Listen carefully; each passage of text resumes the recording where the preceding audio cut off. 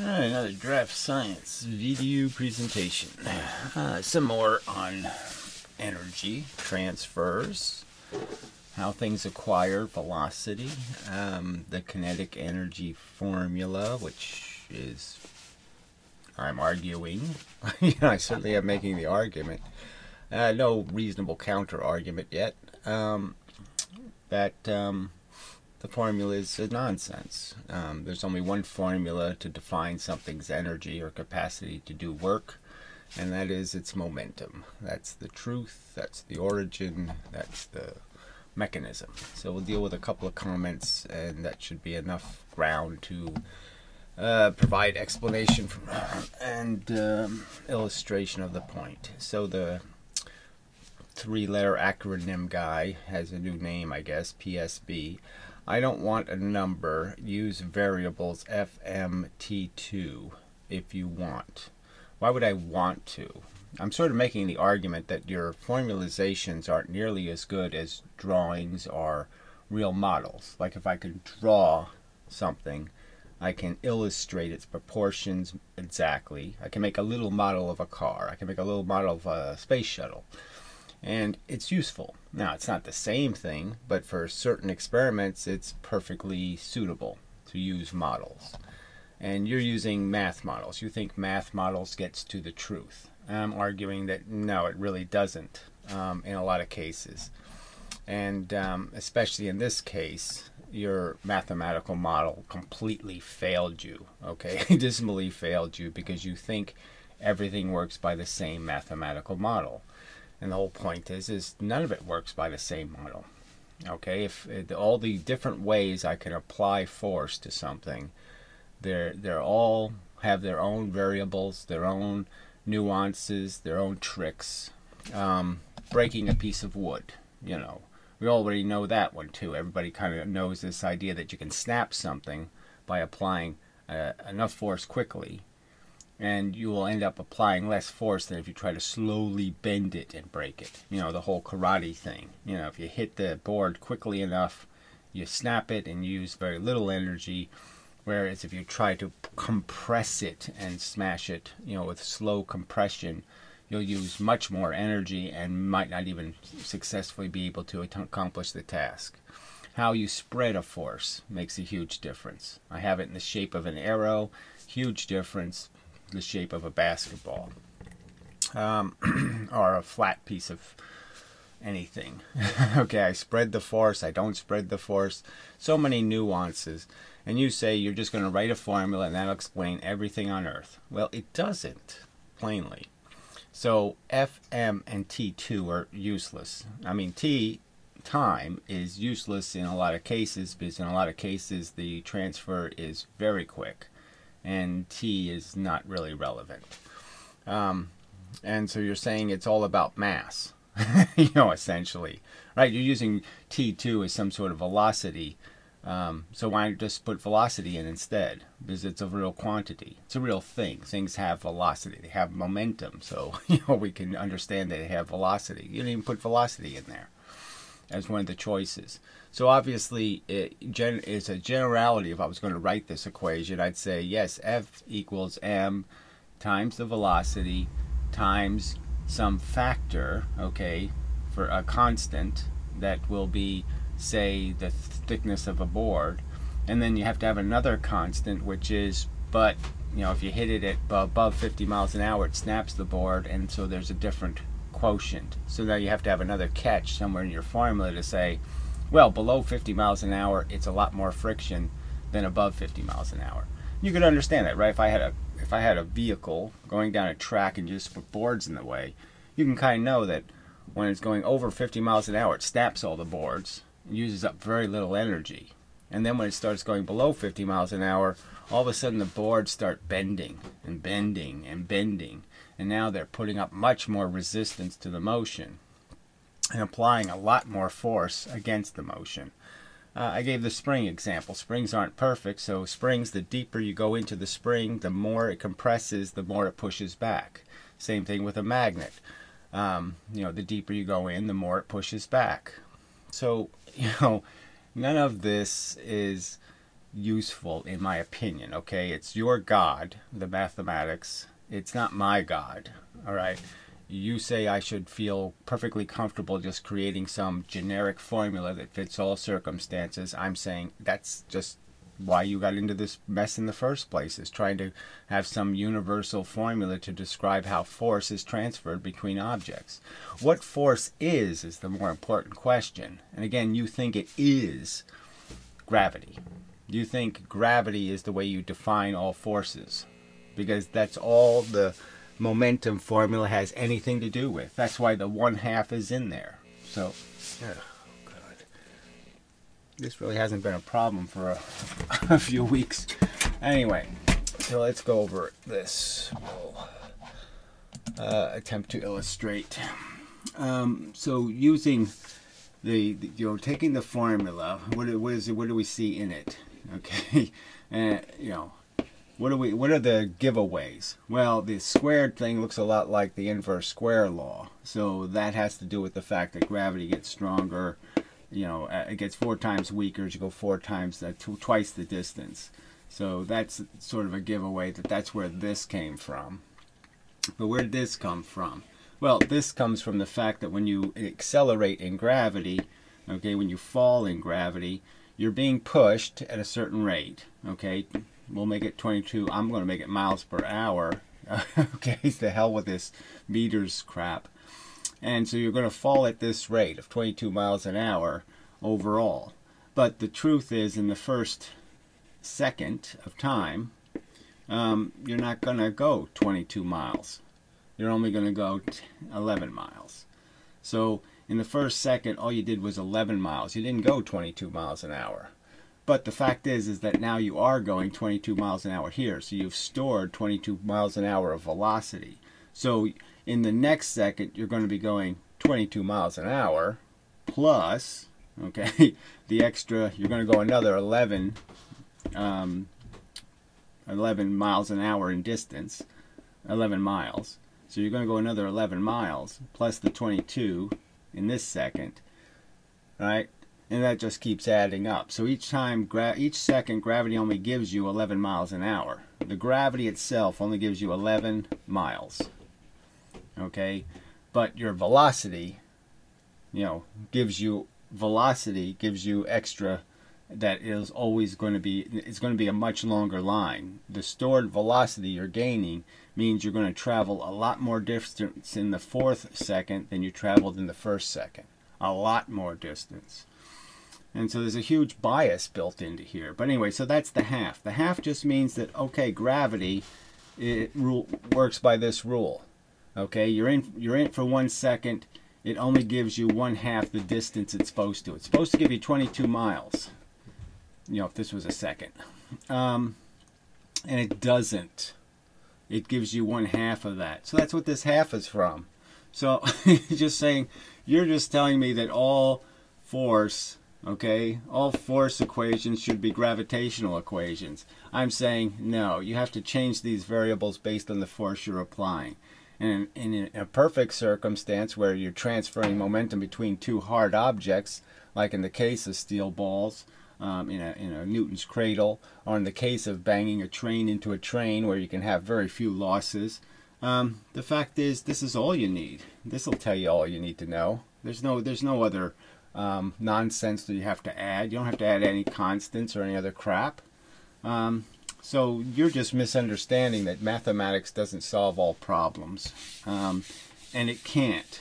You can't even formalize it to catch all the circumstances until you start writing your formula as a programming code. So for the subtleties of friction, for example, there's so many subtleties about the surface and how the surface is actually, sticking a little rod up and saying, I'm going to steal a little bit of energy. You have to think of the surface friction as being something with a, a bunch of little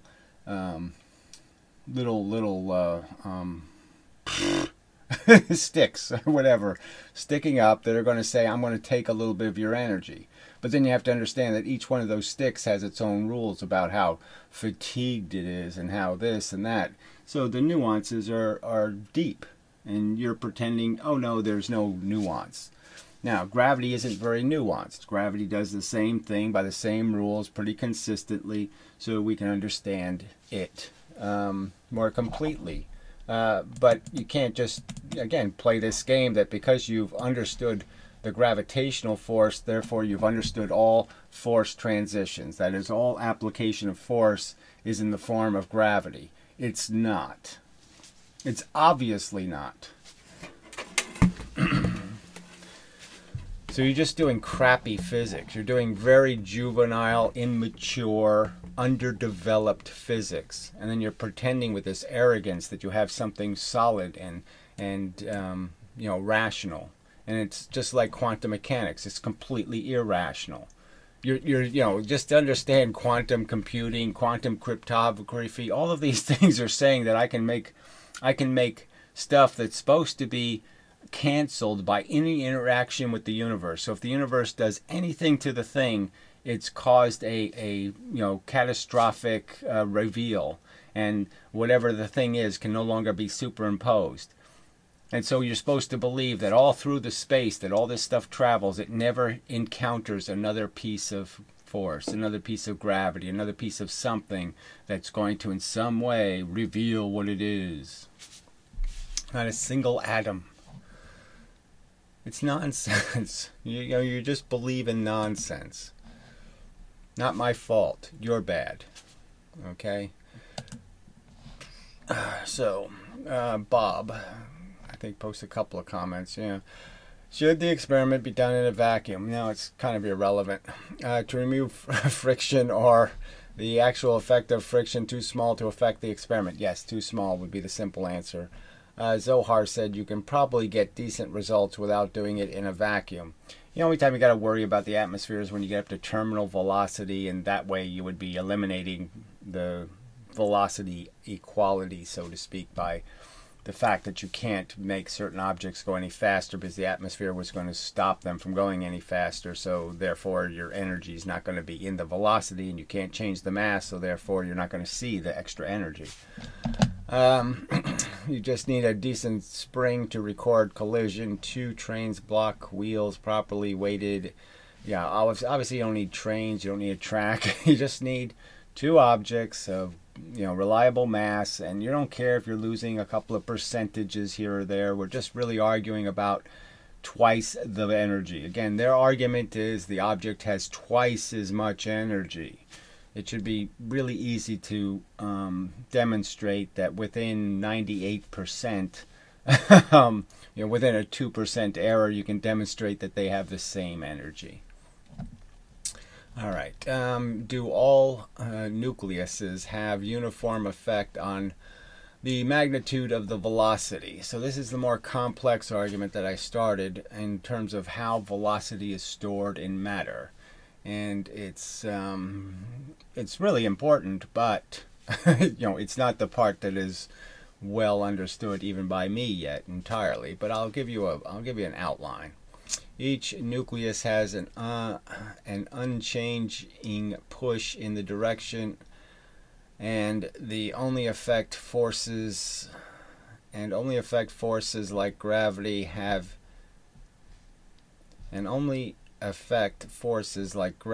have is altering the direction of these nucleuses. Well, the point is there's mechanisms in matter that allow it to have what I will call permanent velocity. That is durable velocity. That is, they can overcome the drag effect that would be inevitable in the process of moving into ether or moving into a field of force. You have to explain the drag. If this is the case, would that mean that a given mass has an upper limit to its speed? That's the whole point, that everything has an upper limit, which is the speed of the stuff moving that's pushing it. If you're going as fast as the runner behind you is pushing you, I mean, if I try to go faster than the guy pushing me, or the squirrel in my engine, I have a squirrel running my engine, you know, I can't go faster. I mean, yes, I could use gears and levers and all this kind of stuff to make this squirrel's energy. I'm saying if they're pushing from behind, there's no hope. I can't go faster than the force that's pushing. So if we understand that all the movement is caused by a push, all the transfers are caused by pushes. That it's all about whatever has the higher pressure imposing on the thing with the lower pressure. Then you understand that nothing goes faster than the forces that are doing the transferring. For reference, I'm referring to the part at 46. Well, whatever. All right, so what I'm arguing is what I'll defend as a theory, okay, of how part of this takes place. And this is just a gross outline. I'm not saying this is the end-all finished product of my... I'm just saying that some of the principles I would be quite confident in, some I'm not so sure, because, you know, nobody knows. So I gave you a simple description of a mechanism that could create permanent velocity. So if I put a proton and two electrons, or two protons and one electron, the point would be is that in the nucleus, that's what you have. You have twice as many protons as you do electrons. So we could just make that a minus and you'll get it. And we'll make these little pluses. So these are protons. And if I make this arrangement, and there's a simple rule that says this force that's between the electrons is neutral to protons. And all protons do is turn 90 degrees. So the force, the little ping pong ball, is bouncing through here, back and forth. So these are just ping pong paddles, essentially. And you have a ball that bounces and it just turns when it hits the proton. I mean the electron. And so you can understand that if I had a bunch of those little balls bouncing between these things, that would be creating a pressure. And it would find an equalization because it's attracted to the electron, but it's repelled by this force that's going also through the electron. And that you can understand that the more I push on it from either side, the stronger I make it. The more it's going to push back. So for any push I incur on it, it's going to push back. So that, therefore, now it can overcome drag. So there, if there's more force coming from one direction, it will push back against that force and continue to do what it's doing. And what it's doing basically is going this way. You can understand that if the force is bouncing between these two objects, and this one it's not affecting, it's just turning here, and it's hitting these in this direction, well, you can understand that these two directions would add up to this direction. So this is a little motor. So if you understand that bit, so I would argue that that's consistent with the evidence. The evidence is that helium nucleuses do this. So I can throw a helium nucleus into space and it'll keep going. I can hit the moon with one. If I throw an electron, I can't get it there. I throw a proton, I can't get it there. But if I throw a helium nucleus, I can get it there. Because it can overcome being dragged to a halt. It can overcome the friction of the force. Alright, so let's go to an atom. So now we have an atom with the nucleus that has those little things in it. Okay, it has, I won't put an N in there because I'll put an arrow. A triangle, let's say. Let's say a triangle like this, so you understand it has a direction. Okay, so the triangle has a direction. And so that's what's inside the nucleus, is these triangles. And these triangles add up to a direction. Okay, and the idea is right now we're moving through space in some direction, you know, at this moment. So that the net, this will be the net triangle. So there's a bunch of these little triangles. One might be going that way, one might be going this way. But their net effect is to be going in one direction. Okay, they add up all the directions and they end up going in one direction as a whole thing. And then the catch is, around that little motor, okay, that has a direction, there's the electron of the atom, the electrons. And the electrons can also have a shape, so they can be perfectly balanced, you know, perfect circle, or they could be in a shape. All right, and if they're in a shape, that means that this will tug one way and the electrons will tug another way. So you can sort of understand that whatever shape the electrons are will decide what shape the nucleus is too, in a sense, or what direction it's going to have.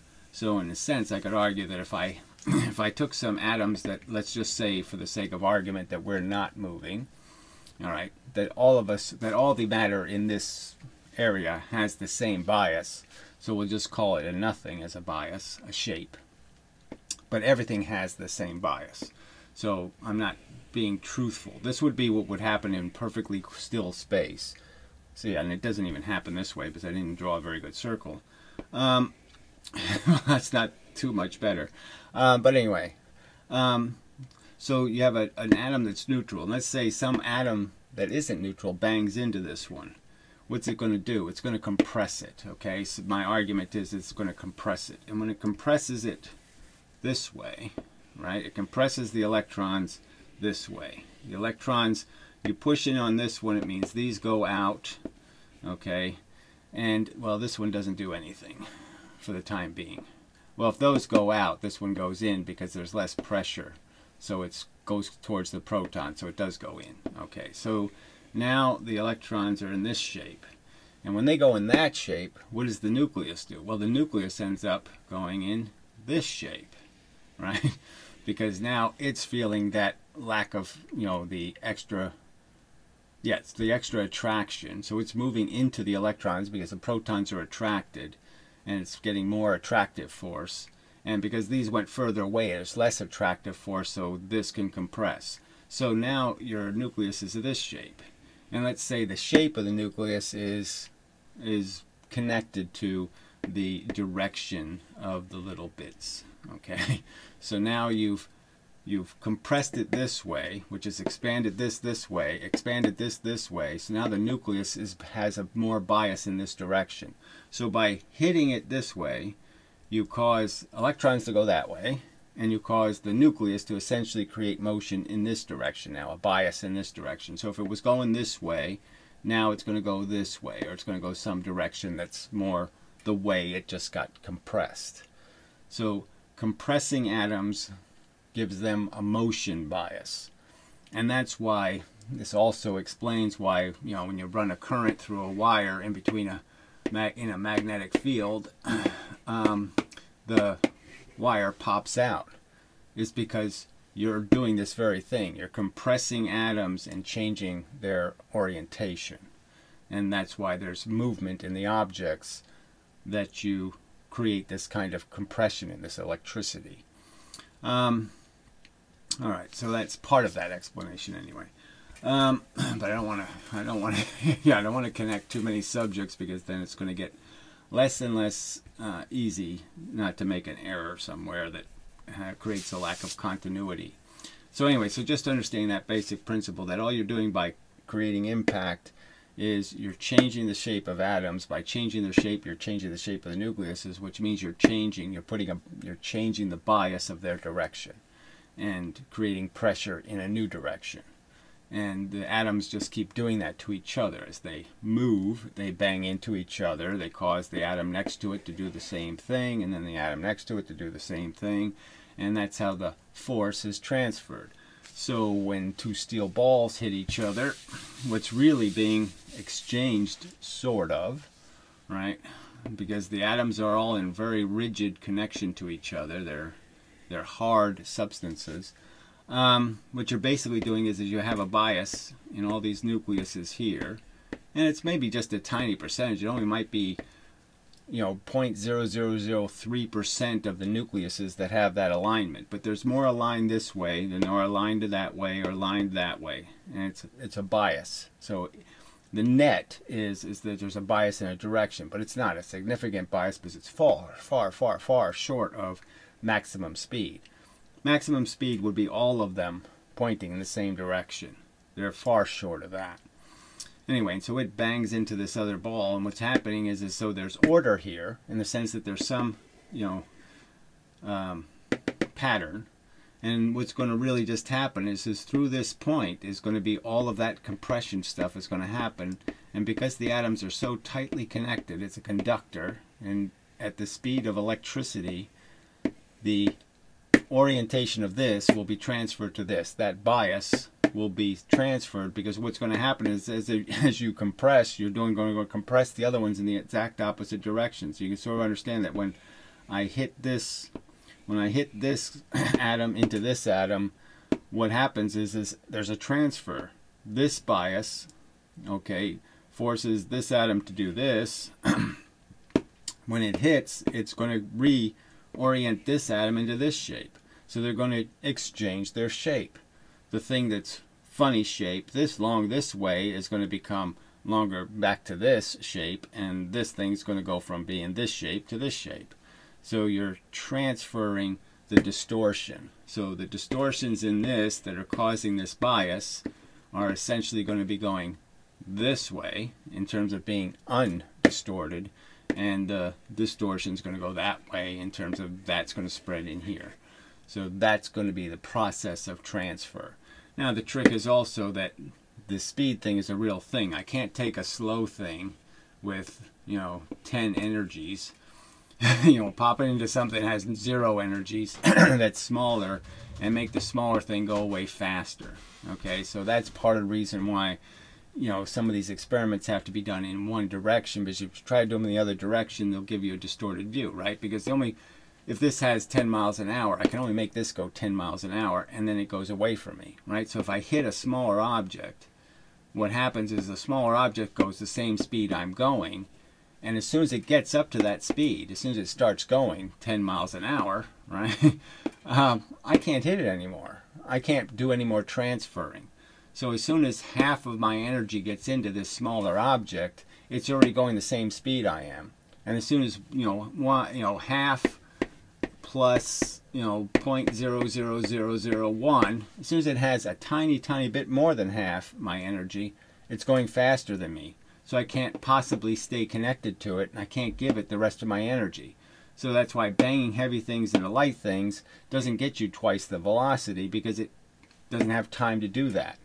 The thing is already moving away from it before it can add more energy. So this ends up going away at 5 miles an hour, and if this is half the mass, and this still has half the energy left. So now it's going to go 5 miles an hour too.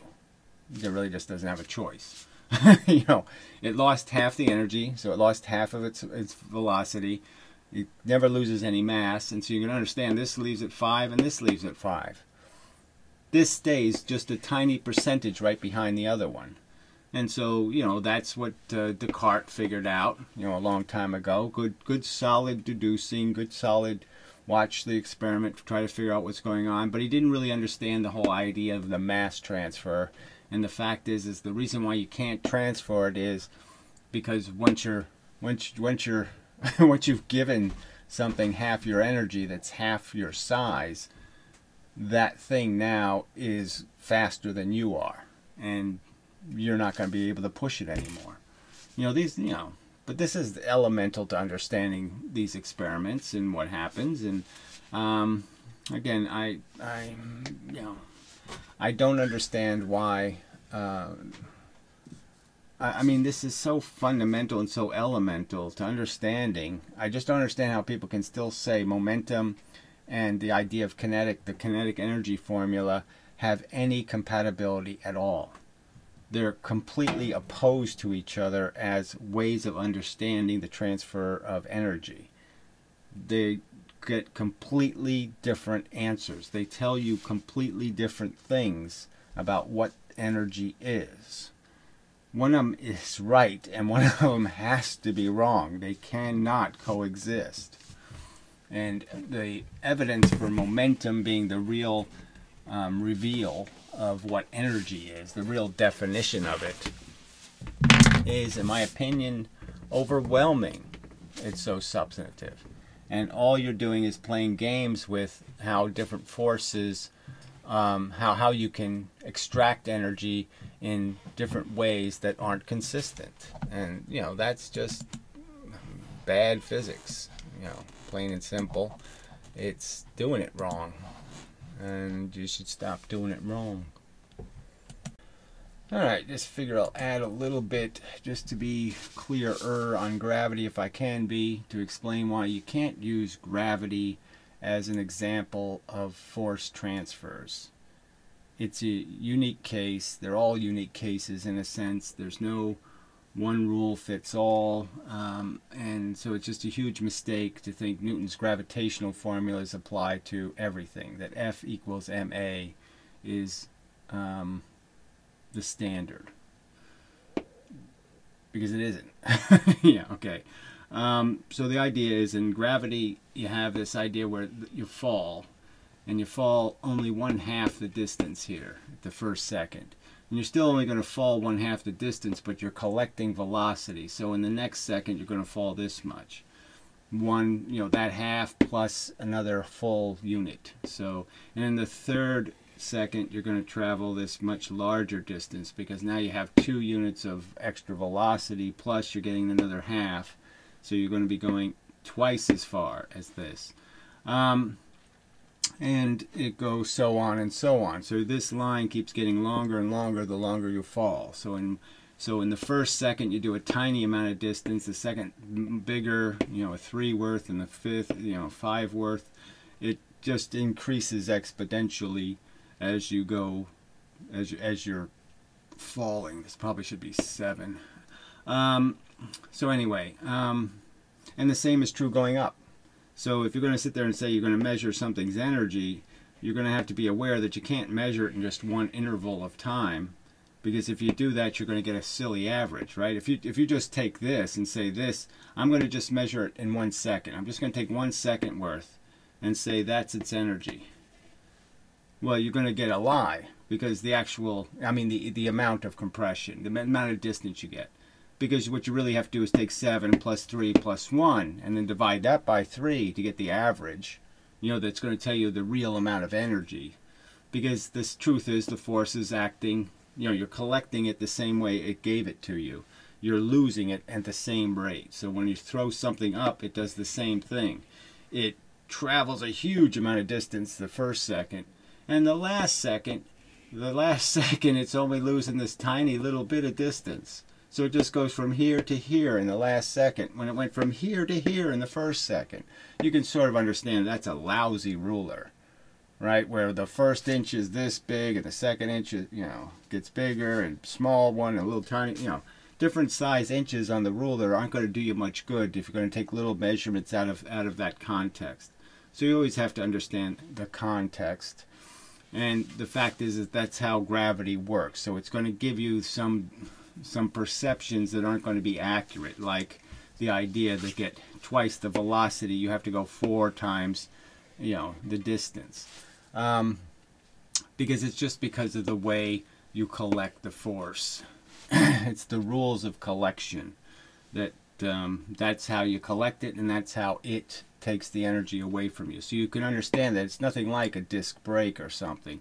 It's not really applying this, well, that's the right way to, it's probably that, it probably is in some respects like that, because because it bites harder the slower you're going. So it's, in a sense, it's similar, because it's relying on the fact that some things with velocity can, it'll absorb less energy. But if it truly could absorb the same exact momentum, that is, if you had some like little things you had to knock down, they always gave the same amount of force. They weren't snappable.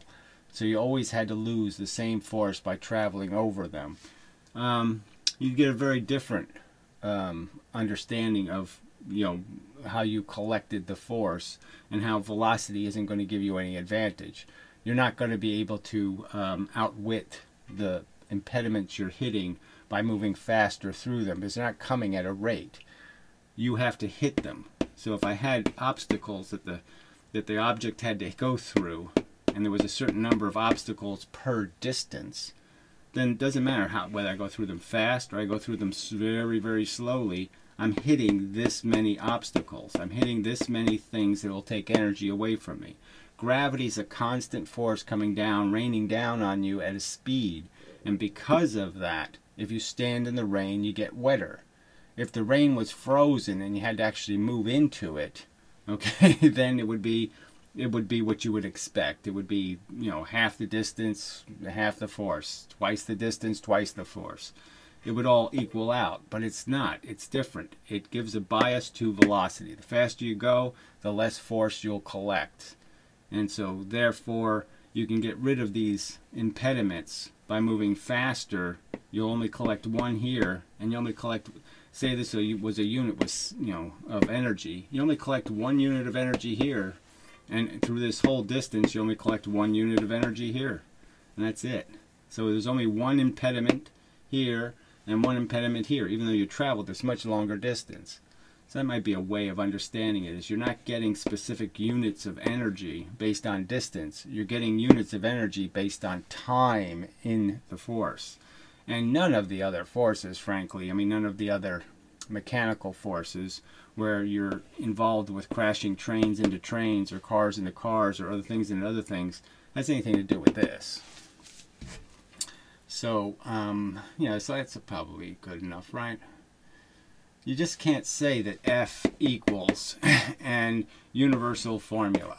Okay, I have a universal formula to tell me exactly how far it travels is the definition of how much energy it has. So the simple example again is you can understand that if I move this quickly, that's a certain amount of energy. But if I move it really slowly, then I'm going to use a lot more energy to lift it. So that common experience should tell you, to help you understand that the slower I move it, the force keeps hitting. So I keep collecting force. I'm collecting more water in the bucket. So if it was rain, you can understand if I can move the bucket from A to B quicker, and then it's out of the rain, the quicker I move it, the less water I'll collect, the less force I collect. So you can't think of this distance as being an example of how much total force there is, because the distance only matters based on how fast you traverse the distance. The slower you traverse the distance, the more force that you'll collect opposing your movement. I've given an example. I mean, I can't see how a reasonable person can't understand. So if you still don't understand, I don't know what to say. I could probably make the video a little better, use better analogies, have little stick figures moving around, maybe an animation or something. But you really should be able to get this, because it is in the world you exist in. You've got to know that if you move something, if you, again, lifting weight slowly, much more work than quick. If I hit a board, you know, and crack it, you know, these are the fact is there's a bias for velocity in terms of a lot of the sources of friction, or the opposing forces you are pushing something into. A lot of those opposing forces have a bias to velocity. The faster you go, the less impediment to your travel. You crack the boards. You could almost argue that that sort of happens when a bullet goes through a human being. The faster the bullet goes, the less tissue it hits and interacts with, the less, you know, and it interacts with it in all of it very quickly. So all of it is very efficient in terms of transferring the energy, and therefore it doesn't slow the bullet down as much, and the bullet can go deeper and deeper. But anyway, that's probably not a perfect analogy. But whatever. It's not about perfection, blah, blah, blah. It's about a simple argument that physics is just making a mistake by thinking it can say something as simple as F equals ma and say it's described all interactions between objects that contain force are being moved by force. That one formula doesn't say nearly enough to explain all the different ways you can apply a force. Okay, that's the intelligent takeaway. The simpler takeaway is the formula is a piece of crap and it was invented in a silly way. It's clearly just it's a Frankenstein monster. It's not even made out of proper human parts. You know, it's a really bad invention, invented under very bad circumstances, and it's crap, and you should grow over it, grow up past it. Accept the truth. They made it. That's another example of a catastrophic mistake that physics just couldn't care less about. All right. So till the next time, and such. It's just so bad. I shouldn't have to do this. You shouldn't be this stupid. There's just no reason for you to be this stupid. So, oh, yeah, I should do that. Alright, so this has been a DraftScience video presentation and such.